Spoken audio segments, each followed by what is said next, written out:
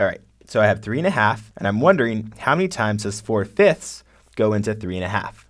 I know dividing by a fraction is the same thing as multiplying by a reciprocal. So I want to take 3.5 and multiply it by the reciprocal of 4/5. The reciprocal of 4/5 is 5/4.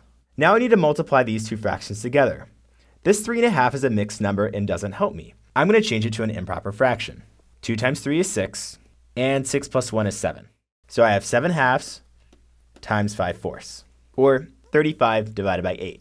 7 times 5 is 35, 2 times 4 is 8. Now I want to change this back into a mixed number to figure out how many batches of brownies I can make. 8 goes into 35 4 times, as 8 times 4 is 32, and I'm left with 3 extra pieces, or 3/8. So I can make 4 3/8 batches of brownies.